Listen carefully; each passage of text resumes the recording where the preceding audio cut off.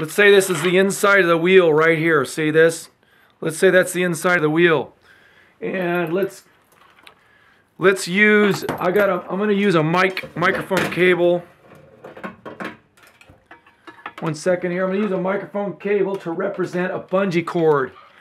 On the inside of your wheel, take your bungee cord and literally thread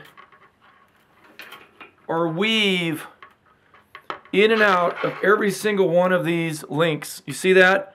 I don't know if that's big enough to see that, but I wove this mic cable in representation of a bungee cord in and out of every one of these links. And now when the bungee cord comes under tension, and I got this bungee going 360 degrees around the outer edge of this, I'm gonna have it pulling and helping me out.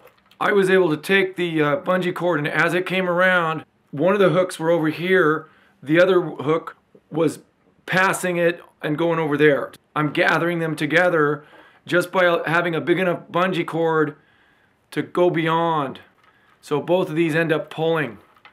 But I'm gonna go outside and continue this with a set of chains that are on a vehicle that I've been running for several days, and I do deliveries, so I'm like up and down in hilly areas, and my chain stayed on.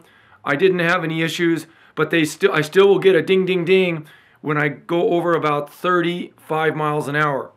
And I think what happens is there comes a point to where these things will actually lift up off the tire because you're going so quickly that it's just a natural law of physics that things that are rotating are going to want to flail out, okay, because the centrifugal force is throwing things off the wheel, okay, and then that ends up hitting a fender.